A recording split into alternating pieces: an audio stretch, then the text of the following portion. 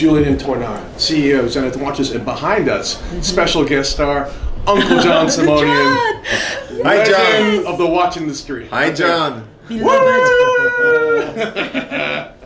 And the crowd goes wild. So we're here at 2019 Basel.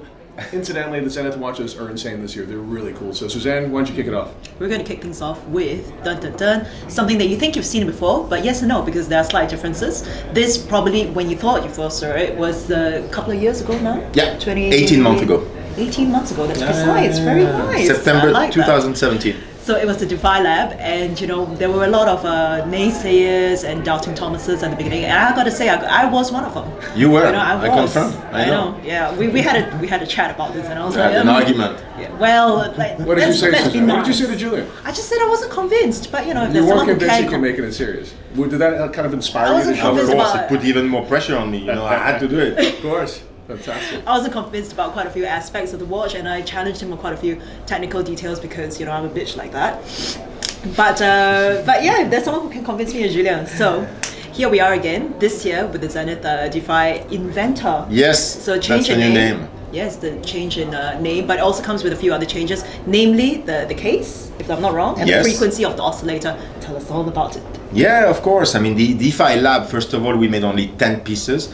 Each of them was unique because we made different colors, and it was really I would say a piece of the research. You know, people bought something that was literally coming out of the lab, and that's why we call it Defy Lab. Now, Defy Inventor, we refer to the invention that we had created with this new oscillator, and two main differences. We went up in frequency from 15 to 18 hertz, and we kept a little hint, you know, with this bezel in Ironith. We promised our 10 collectors who acquired the pieces 18 months ago that we would never ever use the Ironith again for the full case, so we only kept it for the bezel, like a little hint to the original one. But it's actually great for us to finally say that from Defy Lab is born now the Defy Inventor. Amazing. Yeah. And I'm going to transition from there for two watches actually. One of the watches is on Julian's wrist and the other one is over here. So I remember, hey, this is the 50th anniversary of the 1969 fair where the El Primero was launched, right? Correct. You would think that Baselworld, because this is such a historic moment, because on one side you had the El Primero, on the other side you had Hoyer, Buren, Hamilton, and Breitling. They do some sort of big event, some expose, but they did nothing. They just have sausages. But anyway, here in this booth we're celebrating it, and we have the perfect celebration for this is the El Primero 21. The El Primero 21, as you guys know, is the El Primero with a 1/100th of a second function. Julian's got a new version of this now in carbon, but not carbon that's been forged, but carbon that's built up in layers. Correct. That's what we wanted. We wanted a special rendering, and when you look at the case, you can visually see the different layers that have been put one on top of the other, which means that each case is different because it's irregular, and it gives this very cool rendering. Exactly. Absolutely. So if you zoom right into the case, you can really see the different striations of how the carbon fiber appears when you cut it crossways, and that's what gives each watch, because every watch is going to have a unique sort of feel and texture and like kind of pattern to it. What's cool about this watch is it's got two oscillators. One is for the basic time telling function, and the other is for the 1/100th of a second function. Right. Now, taking this as a base, this year Zenith has come up with something incredible. Same watch, but featuring two tourbillons for both of the oscillators. And here we go. This is something, I mean, we wanted to go back into the high complication because we used to do. And when I came on board 2 years ago, I was often asked, why you leave this segment empty? You have legitimacy in the high complication. I say, yes, but give me a bit of time because I want to do it in a more contemporary design, which means for us, Defy. And this year, I'm very happy to come with this world premiere piece because here you have a double tourbillon, and you have 100th of a second chronograph because the base is the Defy 21. So we come with a very cool piece that will be available this year only in 50 watches, 10 in platinum like the one I'm holding, and 40 in carbon, same material like that one. What kind of price are we looking at? We're looking at 120,000 Swiss francs in carbon and 150,000 in platinum. But in a sense, this is the kind of watch that really focuses and features all of Zenith's like savoir-faire and expertises all in one place, and you can really kind of see what makes Zenith such a great manufacturer that we all appreciate.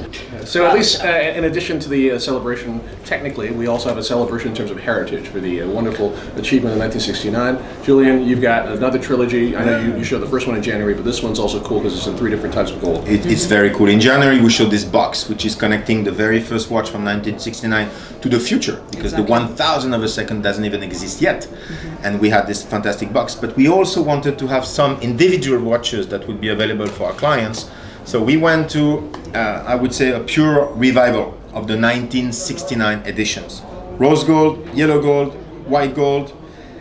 Each of them is limited to 50 pieces only, so it's highly limited. And each of these watches will be sold with a very exclusive 50 years warranty, including everything, the service, everything. So basically, the warranty will expire the day you and me, I hope, will be here. We'll celebrate the 100th anniversary of the El Primero movement. I certainly intend to be here.